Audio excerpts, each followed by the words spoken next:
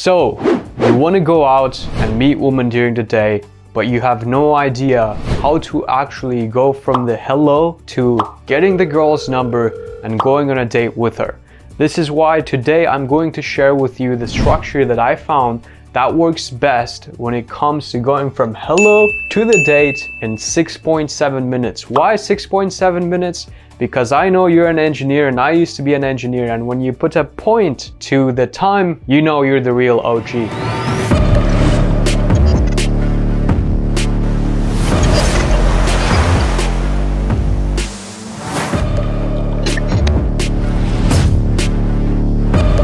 Today we're going to go over the three sides of this approach. The first side is the mindset, the vibe, and the how. The reason I'm making this video is there's a lot of guys who want to go up and talk to women, but they either get too caught up in their head whenever they want to approach and stick to a structure that they found works best. They tend to have performance anxiety. They tend to go into the conversation, feel like they messed up, they don't deserve the numbers, so they go out of the conversation and they just keep getting stuck in their head no matter what they learn. So I wanted to give you a structure that you could use that was a bit more authentic, that you could kind of mix in with your personality, but some mindset that would also prevent you from getting into your head. So the first thing that I want to talk to you about is the three mindsets as we're going into this approach. The first thing is nothing is a big deal. When you come in and you want to go up and talk to a girl that you're interested in during the day, you don't want to make this serious. In the end, in 100 years, we're all going to die.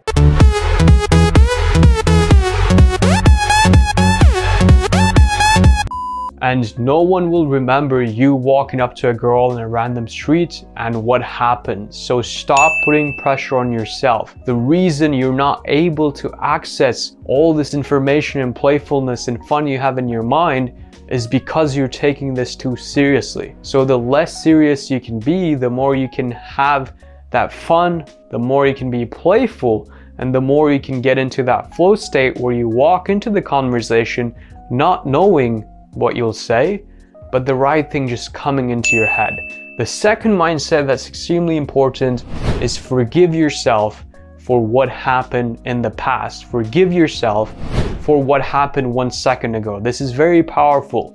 For most structures that you see from people, where you approach, you do an assumption, you ask this question, you make the girl qualify, you make the girl invest, you have all these different steps, right? But what people don't talk about is if you skip a step, it's okay.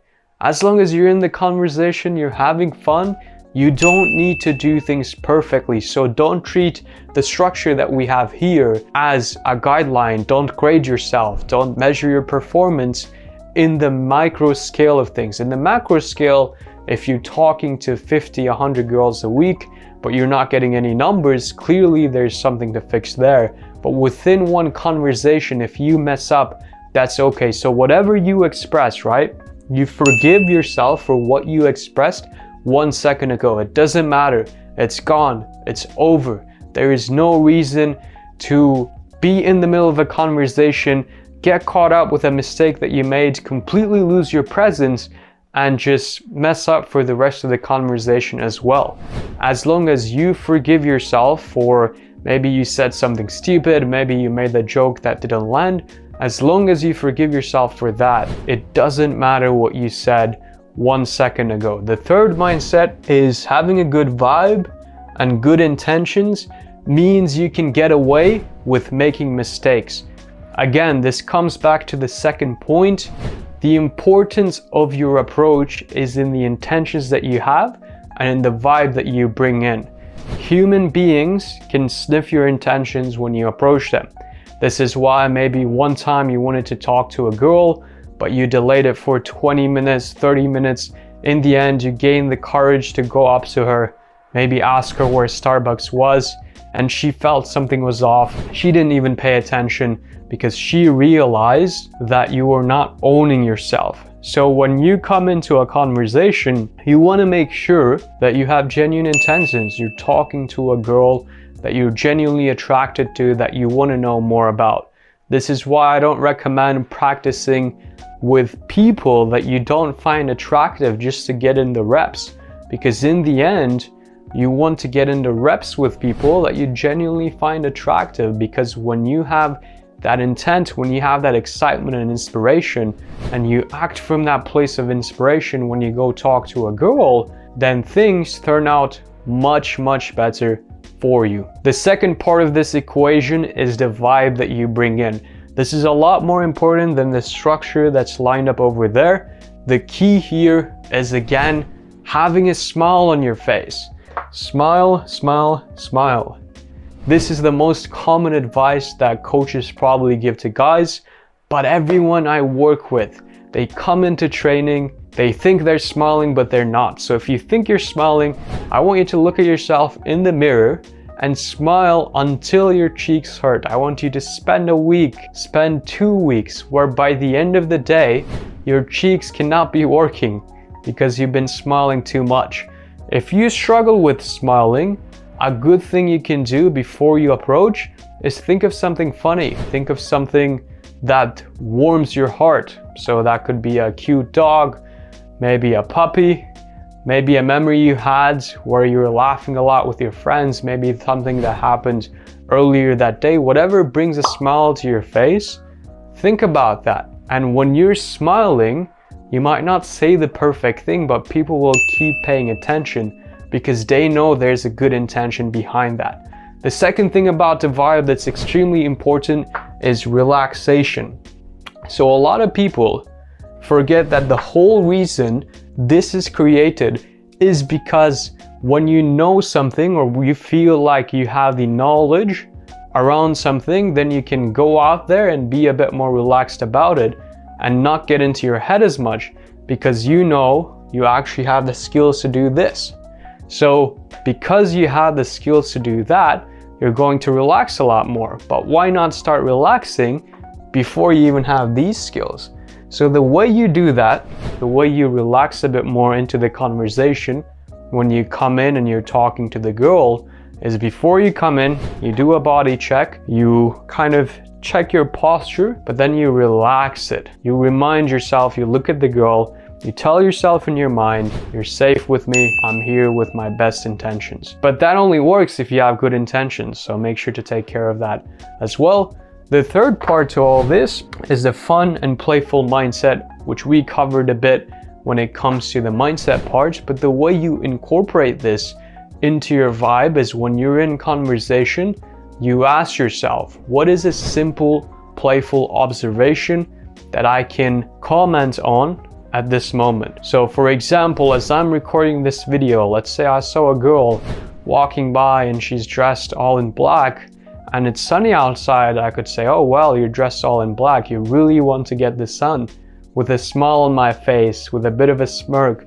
And you see how that vibe communicates over to the person because I'm having fun. That doesn't mean you should have fun at the expense of others. You should include the people that you're talking to in the fun, because if you bring up their vibe to this fun, relaxed state, they're going to associate that state with you, which will increase the chances that she will give you the number. So now that we covered the mindset and the vibe, let's go over the authentic structure that I found worked best for me as well as my clients. So the first step that people always ask, right, is do I go direct? Do I tell the girl I thought she was cute, I had to say something? Or do I go indirect? Do I make an observation? Do I hide my intentions a bit and start the conversation with something that's a bit more situational? My answer to this is around 70-80% of the time I go direct, but in the end you want whatever gets you into the conversation. The more time you give yourself to overthink, the more time you have from the impulse to say something to going and actually doing the thing that you wanted to do, the more time you have to overthink. So if in that moment the thing that comes into your mind is, hey, how's it going? Hey, I had to say something. Hey, I wanted to come say hello, I was just over there. Whatever it is, that's okay, because why?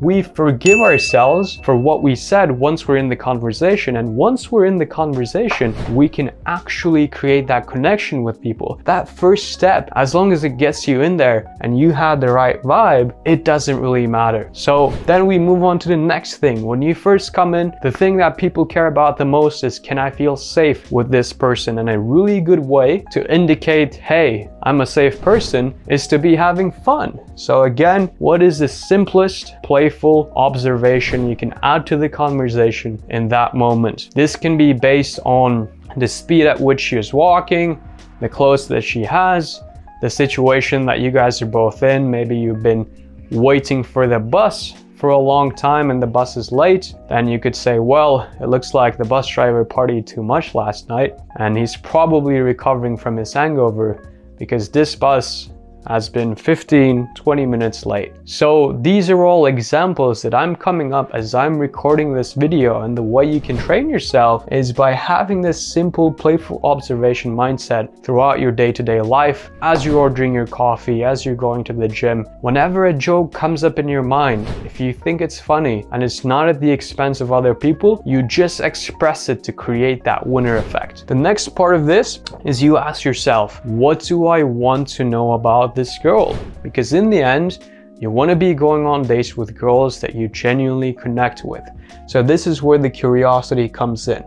And this is where you need to put in the work to decide what are the things that you like in a woman? What are the personality traits, the hobbies, the spirituality, the different qualities that you're looking for? Because then you can tie in those qualities and hobbies into the conversation. So a good example of this is, personally, I love girls who can dance. So I would ask a girl, hey, do you like to dance? What type of dancing do you do? I also like girls who are more intellectual, who are intelligent. So I might ask a girl, hey, do you like to read? What's the favorite book you've read? When you can own aspects of what you like, the conversation will authentically steer in that direction. And when that happens, you connect with the people you're supposed to connect with, and you don't connect with the people you're not supposed to connect with. This is not about trying to convert every conversation. This is about having an honest, authentic, but efficient way to figure out who are the people that I connect with the most. So there, you ask questions about her. As you're asking the question, you want to come off non-judgmental, which is why relaxation is important. And at the beginning, I would avoid asking why questions. You can reframe that why question into something different. For example, instead of saying, why did you study biology? You could say, what led you to studying biology? The reason I say this is sometimes when you ask why, although it gets you deep into the conversation, people might feel a bit judged, especially if you're a tall, intimidating person to be around. So by reframing those questions into what led you to, how you came to that conclusion, what, how, when, where, stuff like that, that's going to help you radiate that genuine curiosity. And as you do that, she's going to want to know stuff about you. So as you get to learn about her, you want to make sure that she also wants to learn about you, because most people who are interested in you will also ask you questions about what you do, what you're curious about, what your hobbies are, and stuff like that. So this is where you figure out, is this a good match? If a girl is not asking you questions and she's a bit more shy, you feel like she likes you, but she's taken aback by the approach, then you could ask her, hey, I know quite a bit about you, but what would you like to know about me? I know we just met. And then a lot of the time, if the girl is interested, she is going to ask you a question that she wants to know the answer to. Another way to do this is, as you're asking about her, if she's talking about something and she's finished, you could actually tell a story of your own that resonates and relates to the conversation. So that's the next stage. From there, all you have to do is to lead to the next stage of this mini adventure relationship that you're building. So the way you do that is, if this is during the day or at night and you both have the free time, you ask her, okay, what are you up to now? If either of you are busy, and you say, cool, I really enjoyed talking to you, let's get a coffee or a drink another time. What's your schedule like? You start planning the date as you're in the conversation with the girl, as long as you have time.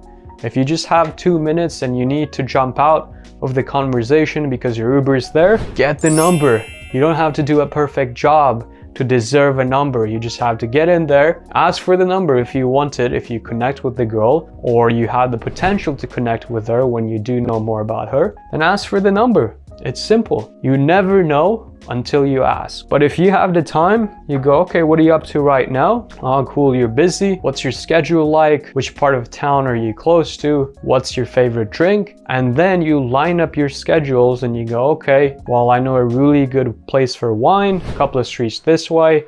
How is Tuesday or Thursday? Then you set out the time, you go, cool, it was really nice meeting you. You get her number now that you have the plan. So the number is a natural extension of the conversation that you had, rather than this ego thing of let me collect as many numbers as I can. So you get the number that way. And if you cannot plan something at that time, you could just say, hey, you know what? I need to get going soon, but give me your number and we'll plan something over text as long as you think she is receptive. So that's how you get the number. Now, a very small thing that you should do after you get the number is to confirm that the number is actually right. A lot of guys do this the wrong way, where they either get the number and walk away, or they confirm the number but they get very intense about it. They're like, yeah, did you see my text or what? What you want to do is to say, cool, I'll just text you right now. You pull out your phone, you text the girl, and if she is keen, she will probably pull out her phone and make sure she got the text. And if she doesn't, maybe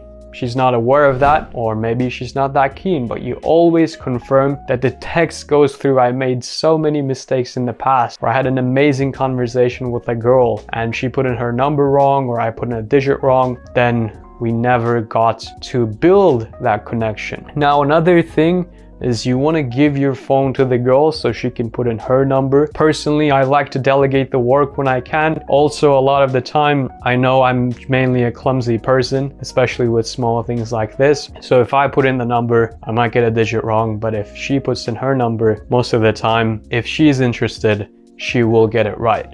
Now, 2 key things to pay attention to throughout this process. Do not grade yourself on how well you mash the structure. This structure is just a guideline. As you can see, this is also a principle-based structure that allows you to implement things that work for your personality. The second part is forgive and forget. Whatever you said 1 second ago in the conversation doesn't matter anymore. It's gone. This can be a healing experience for you if you can learn to be in front of a girl you find attractive, say something, feel stupid about it, feel insecure about your chances, heal that by saying, I forgive myself for making a mistake in your head. You forgive that, and you come out of this process a lot more purified. And as you're meeting the woman that you want, you're also healing yourself, which is why this process is so powerful. This is the most powerful tool that I've found when it comes to tackling your insecurities with women, because you're getting real life experience, you're having that uncertainty, that fun, you're getting some excitement and dopamine hits as you get results. And through doing this, you're able to take control of your life and you're able to meet the type of woman that you want to meet. So if you enjoyed this, first of all, please, if you have a friend who could resonate with this content, share this video with them. Let me know what you think in the comments below. Drop a like, and if you want to do this work together with me, there'll be a link in description to schedule a call so we can chat and see if this is a good option for you. But I hope you enjoyed. Any questions about this, let me know in the comments, and I will see you in the next one.